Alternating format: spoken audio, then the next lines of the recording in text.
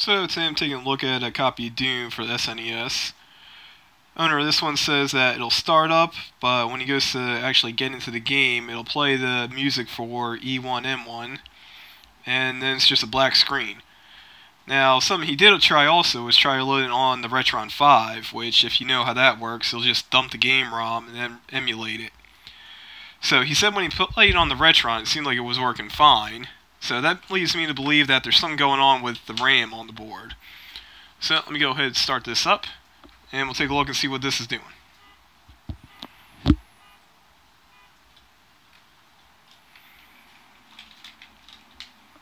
Okay, so we got the splash screen.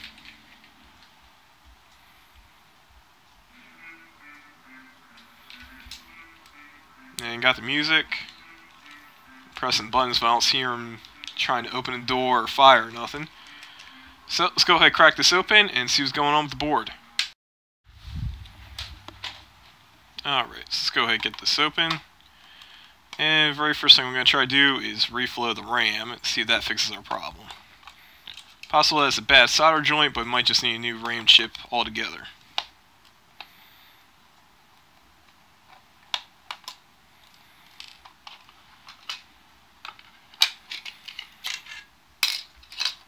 And there's the game board. So you got your ROM chip, your RAM, Super FX, this little guy over here, and the crystal, which they all control the clock. So I'm going to go ahead, I'm going to flex this up, and I'm going to try reflowing the RAM.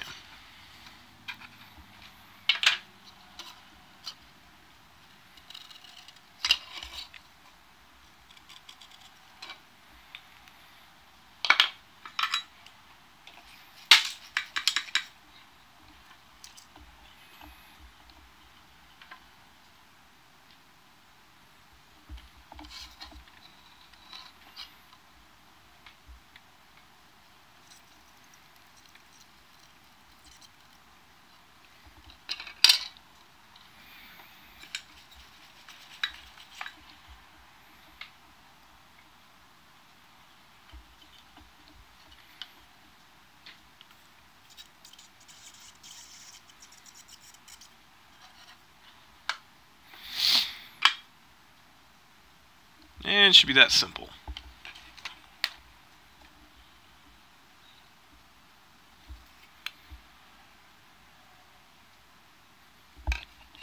Okay, looked it over with the magnifying glass. Looks like everything's good. Let me go ahead and test it out now.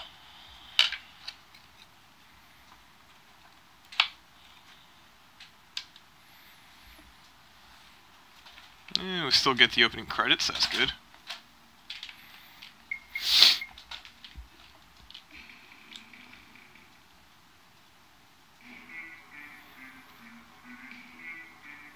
And there we go, now the game is actually playing. So there we go, it's just a bad solder joint on the RAM chip. Let me go ahead and move the camera over, and then I'll show you that. Alright, there's the Doom board. And let's see how close I can get on this. There you go, there's the RAM chip. As you saw, I just put a little bit of flux on it, tinned up my iron, then I just drug it across all the pins. And let me go ahead and turn on the TV and I'll show it loading.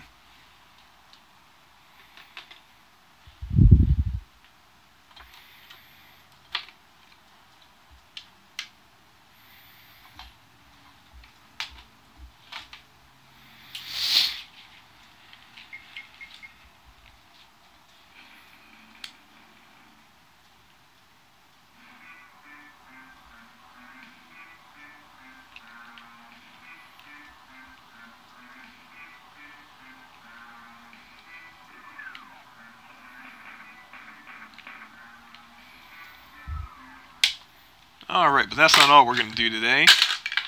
Because this label is in such bad shape, go ahead and turn off the TV so you can see it a little bit better. Because the label is in such bad shape, the owner of it, he asked me if I would actually turn this into StarFox 2 for him after I got it working. So, I'm going to go ahead, I'm going to program a chip for StarFox 2. We're going to take off that mask ROM, peel off this label, and then we're going to make StarFox 2. Woohoo! Okay, so I got StarFox 2 programmed to a chip. So first thing I need to do is pull off the mask ROM. So I'm going to go ahead and start up the hot air station. While I'm waiting on that to heat up, I'm going to put a little bit of flux on these pins. That'll just help the solder melt easier. Alright, so now the hot air station's at about 360 C with pretty low airflow. Then you just heat up all the pins so you can just slide it right off.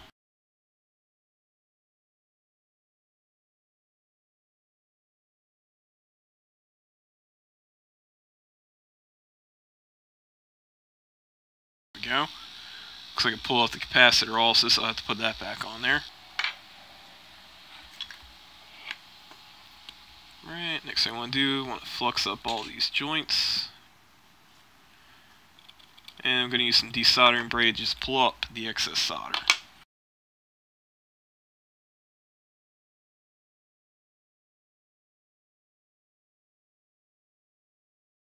Okay, there's one side of the capacitor back.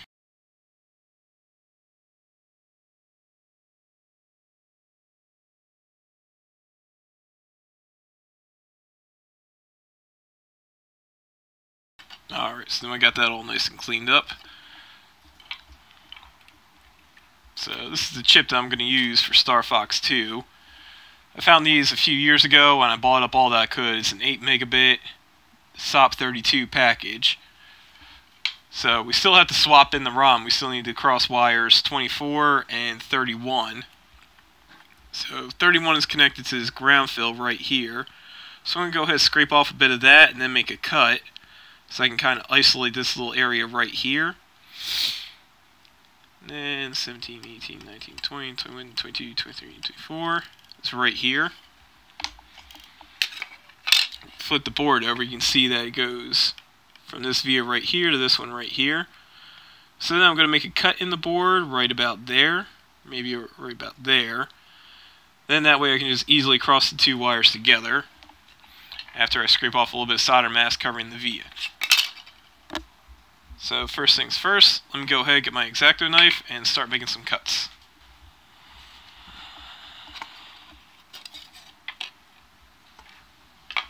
And I'm going to go ahead and clean this up a little bit first.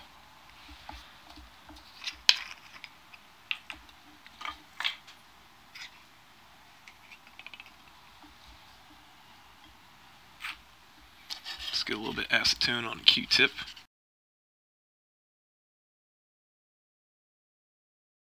Right, now I'm going to scrape away some of that solder mask.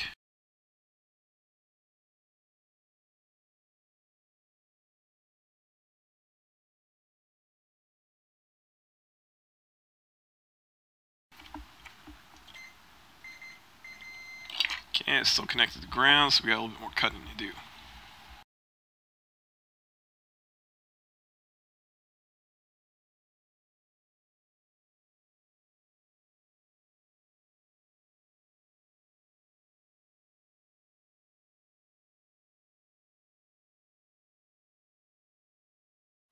There we go, now we got that one severed.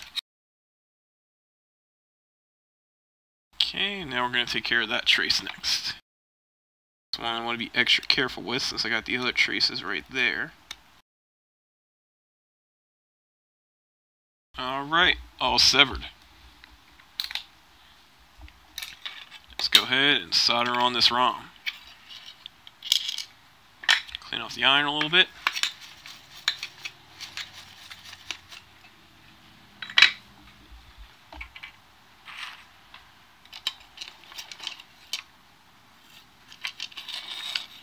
So we're going to start with this side.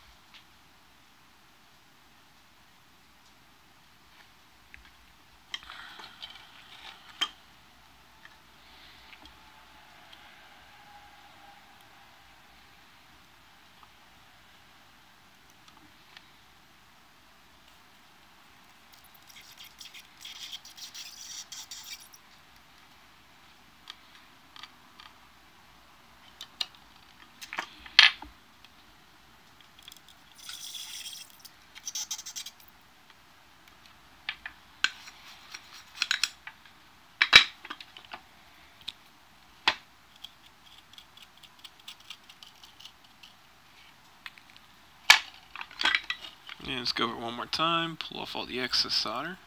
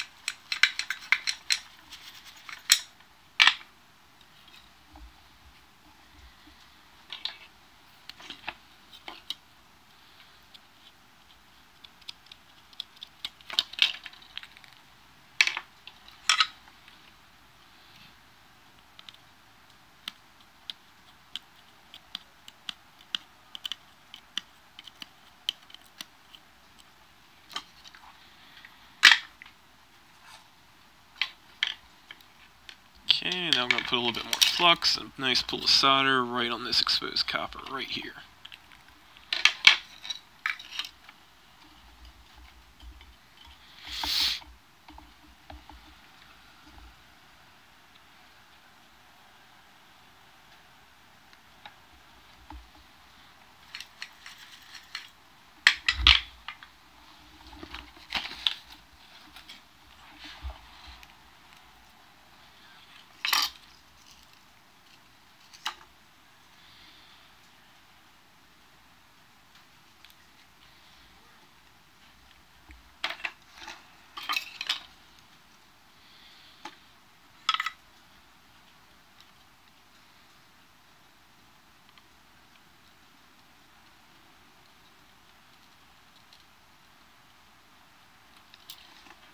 Right, let's get that wire attached.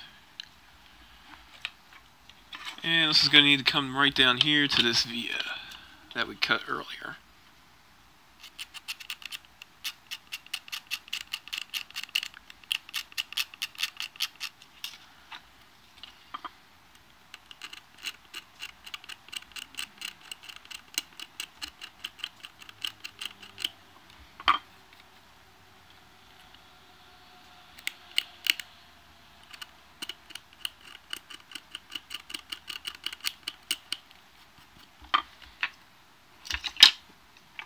That should be good enough.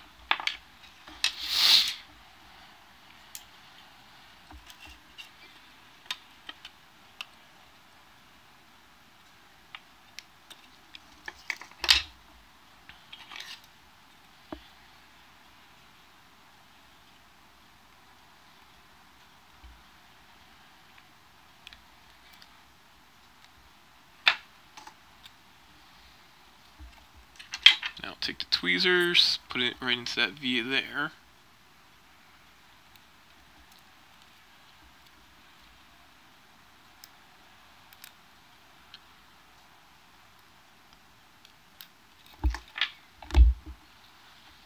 Got to go off camera for a second so I can see what I'm doing here.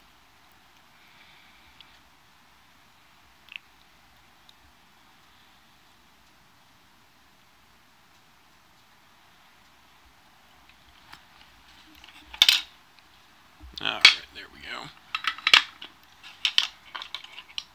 Just got the via inserted right into that hole there. Just going to flux that up a little bit. And put some solder on.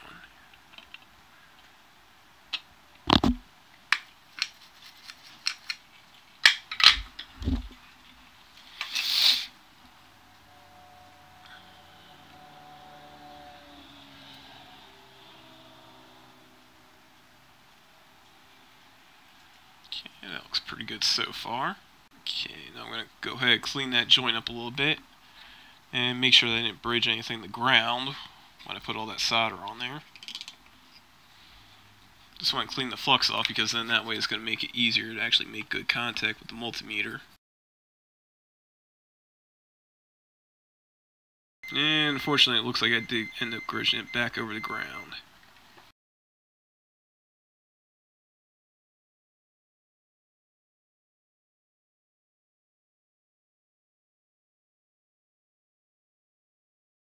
might just end up having to make a new cut in there.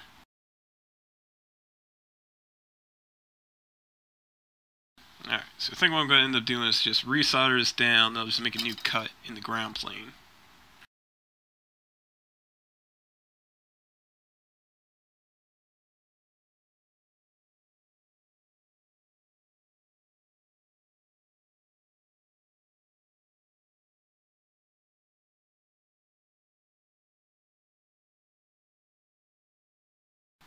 Okay, put on our light, looks like it should be severed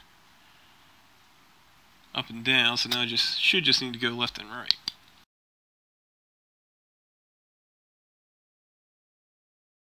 There we go. No more connection.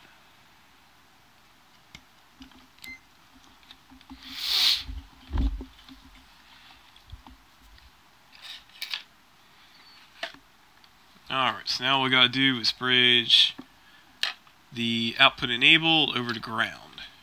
So let's go ahead and take care of that next.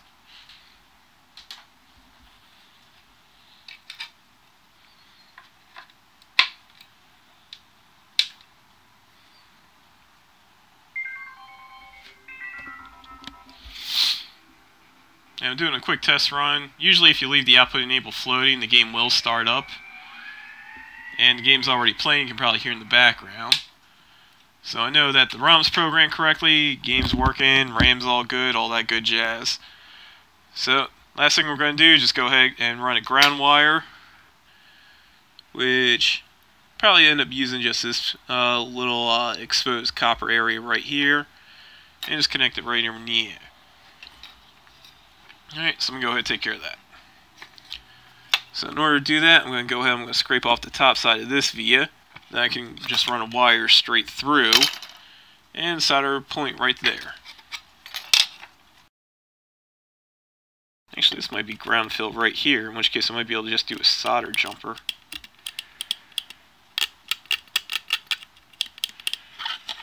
So I've already scraped off a bunch of copper incidentally. Let me check on that.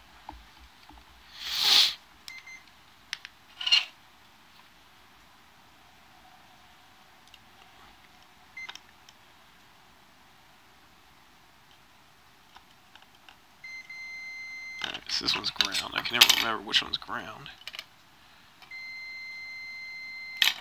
Alright, yeah, so apparently that's ground right there. So I'm just going to scrape off a little bit more and see if I can just do a solder jumper on those two.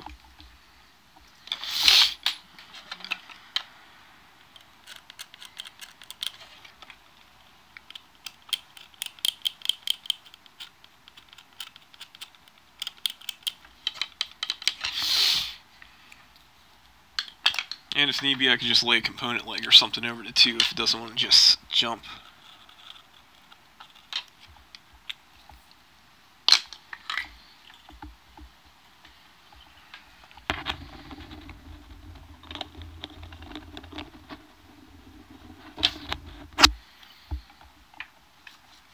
And there we go, that worked out quite well. So I'm going to go ahead and clean the board up with some more acetone. And then we should be able to just wrap this up. Where are my Q-tips at?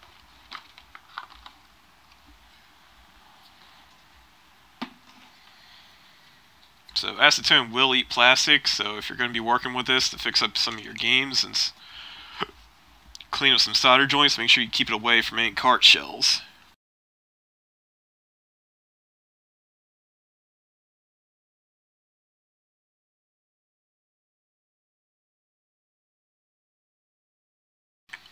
And just to make sure, 18, 19, 20, 21, 22, 23, 24. Yep, so it's connected in the ground. Alright, shut off the multimeter and put the cap back on the acetone. Again, I don't want to melt any cart shells or my TV remote or anything like that. And let me show you StarFox 2 working on the SNES. And here's the finished StarFox 2 board. So reflow the RAM, and that cut is super ugly on camera. So there's the cut and the wire that I ran. Then the wire runs over to that via. Then I just put the solder bridge right on this via over to the ground plane. And let me go ahead and power on the TV and I'll show you that running.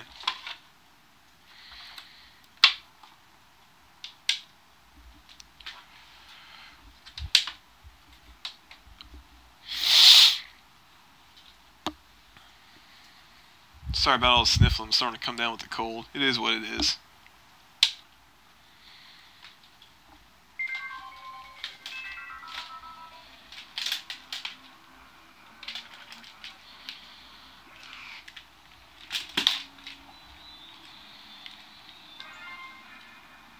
And there you go.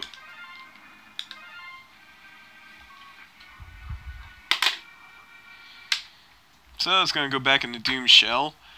I actually didn't print any labels for this. I actually just ordered some because they're die cut and they're a lot nicer than the ones I used to print out. So, I'm not sure if I'm going to record or not, but basically just the way I'm going to take off the Doom label is I'm going to heat it up, try to peel off what I can.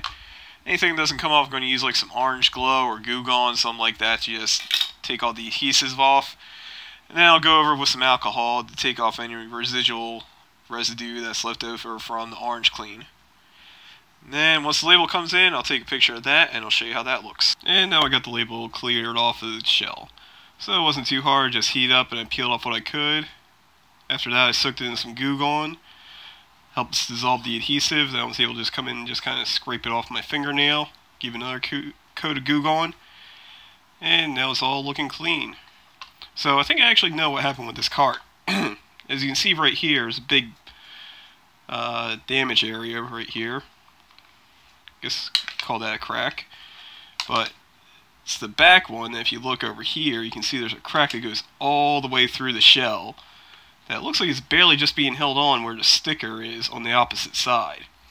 So I'm thinking probably what happened with this is when it was in the game store or just somewhere else, and probably either got stepped on or has some heavy like a CRT TV set on the shell, which cracked the case, and in which turn also broke some of the solder joints on the RAM chip. So that's why just reflowing it was enough to make the game work again. So I'm still waiting on the label, so when that comes in, I'll show you how that looks. And I'm back with the finished cart. So as you can see right there, it looks pretty good.